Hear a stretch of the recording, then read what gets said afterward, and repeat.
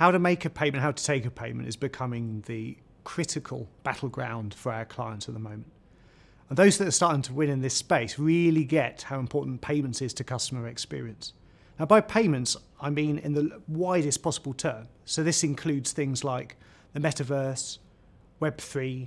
It includes the exciting innovations that are going to be empowered by ISO and the structure that that brings and the data that that allows organizations to consume. What I'm finding exciting at the moment is, again, how payments is becoming absolutely key to customer experience and how organizations engage with their customers. Retailers really get this because it's absolutely integrated into the experience. And gradually financial services are starting to catch up with that trend.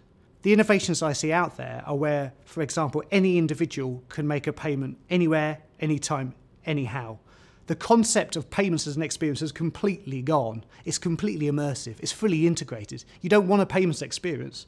What you want to do is go about your business, do what you need to do when you want to do it. And those that really get that are starting to really win in the industry.